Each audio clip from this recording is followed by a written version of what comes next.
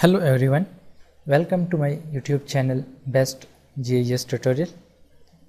And today lecture I would like to show you how to download earthquake data and you can prepare earthquake map for a different area. So let's start it from beginning. Here you can see that I download earthquake data and CSV file and export it into a shape file. After that I will add a locator map of the study area for which area I download the earthquake data. So now I will show you from beginning that how to download earthquake data for any country or for any region. So let's start it from beginning. So first of all, open the Google and here you can search USGS earthquake catalog, and here you will see this interface and click on this link. Now you can see the USGS earthquake hazard program. Now here is the basic information about the earthquake. Here is magnitude and here is the date and time and here is the geographic region. Now if you want to download the data from 2.5 magnitude, or you want to download from 4.5 magnitude, or you want to download data with a custom magnitude, then you can choose with your interest that for which magnitude you want to download the data. So let's suppose I select 4.5 magnitude. The minimum magnitude of my data will be 4.5 and the above. So here you can see the date and time. If you want to download the data for past 7 days, if you want to download the data for past 30 days, if you select custom, and you will here select the date from which date or from which year you want to need this data. So here I just change the date. I need the data from 1970 to 2022, and here you can also change the region, geographic region, for which region you want to download this data.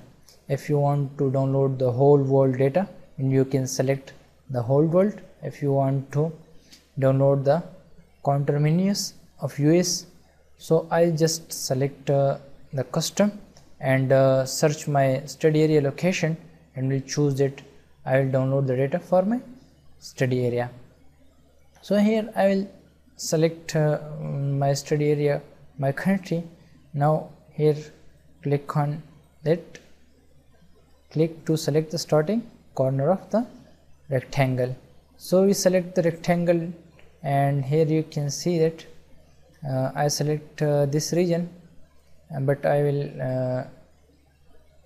refix it. I will resize my study area to drag this location. I just want to customize it and resize the rectangle shape for which area I want to download the data. So here you can see that this rectangle cover my country, which is Pakistan and surrounding area. So I want to use this region to download the data. So here, come to here and click on use the region, click on this one. Now here you can see some advanced option, and now here is the geographic information of that region, and here you can also see the different event type from here. Expand this like earthquake, non-earthquake, accidental exploration or something, building collapses or chemical explosions. So here we will go to the output option. Output option will give us the information in which format we want to download this data. So I want to download this data and CSV file. If you want to download the data in KML, you can also choose the KML. Now here check the order by. Order by mean that if we select the time newest first, the data will be shown from 2022 to 1970. If we select time oldest first, then the data will be shown as from 1970 to 2022. So we will select the time oldest first. Now here we will search, click on this search option, and here we will get the data, and output format is a CSV file. So search on that. Now the data here, you can see that data is downloading now. After that we will open this data,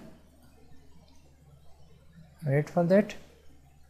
Now here you can see that we download this data from 1970 to 2022. Here is the complete information of the data.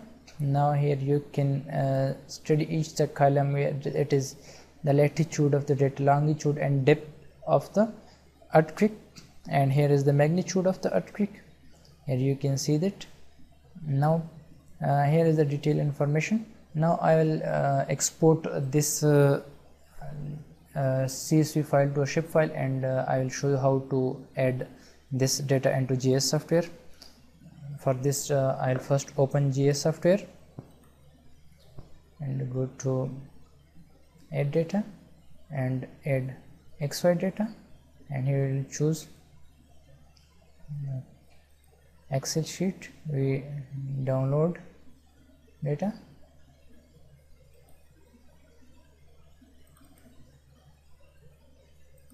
So I select this one. Now here you can see that X field take latitude, longitude, and Y field again latitude, and here we will choose the Z value, which is we will select the magnitude. So here we will add the geographic coordinate system to the map. If here is not added geographic coordinate system, then click on edit button, and here you can select the geographic coordinate system. Okay, so open this. Okay, so here you can see that the data which we downloaded from USGS earthquake catalog is now shown in GIS software. Now after that we will add a study area map on this data, that we will check that where our study area occur, this map. So select to the study area map zip file. Let's suppose this is my study area. I download the data for my our country and for surrounding area. So here you can see that. Now go to this data and export this data as a zip file. So right click on it and go to data and export the data, and here select folder for that. Here is the GIS data, and here is the earthquake data. So now save this data. Okay, the data will be exported as a zip file, as a map layer. Okay, the data. Now here you can see here is the CSV format, and here is the output location, which is in zip file.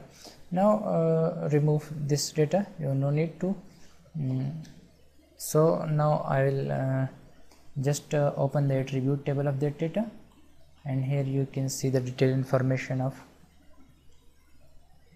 the data which we downloaded from earthquake catalog. So now if you want to see the surrounding places of your study area online here, then you can easily edit a base map to GIS, and here you can see that the surrounding places of your study area. I'll show you that how to add a base map. Here click on this data option, and here is the base map. Wait for that.